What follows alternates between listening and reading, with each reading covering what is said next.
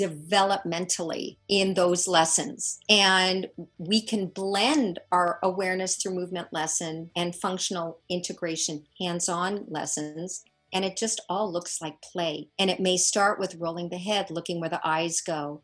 And if the child can't crawl, can't do much of anything, then I start to go primitive. Get the eyes to move, get the tongue to move. I'm working cerebellum up. I'm working from the base of the brain up and feeding back into the systems until eventually I can get side bending, until I can eventually get them to start to initiate the act of rolling over. What a blessing, Cynthia, when a child or a baby or a toddler who has never been able to roll over on his own fruition can do this. It is the greatest gift, because from there comes the scooching up, and we can start to work with different ways of creeping and crawling and working extensor muscles to come up. But I say to you, not as a technique, as a thinking, that we are guided by watching how the child is taking this information.